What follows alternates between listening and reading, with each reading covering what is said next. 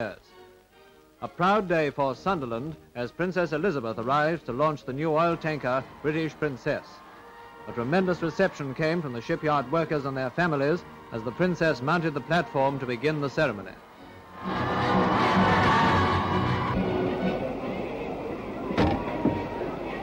I name this ship British Princess. May God bless her and all who sail in her.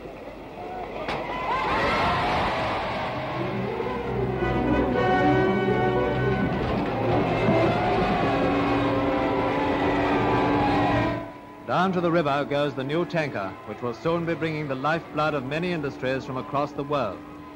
Just one of a new merchant fleet, which in peace as in war spans every ocean in the service of our people.